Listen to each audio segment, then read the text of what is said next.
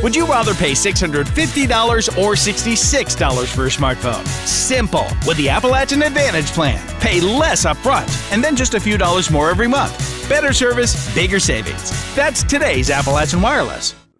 They've been given the opportunity to learn about something in their community or learn about what their parents do in their jobs or their grandparents and learn about the industry, how it's fueled the economy in this area.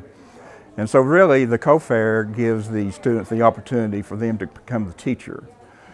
So when people come in to view the projects, they can learn something. Just a really neat opportunity and to see what the kids in our region, what they're capable of, what their interests are, and how they are learning the value that the industry has played in their region throughout the years and the importance that it continues to play. My great-grandfather Edmund Dotson worked for Ford's & Co. Company.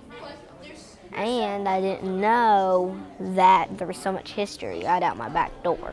It was used to run and sort of operate the automobile business, the Ford Motor Company, and Fordson used the Co.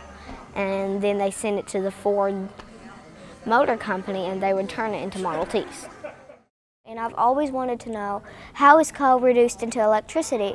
So I decided to do my song about how it's reduced into electricity.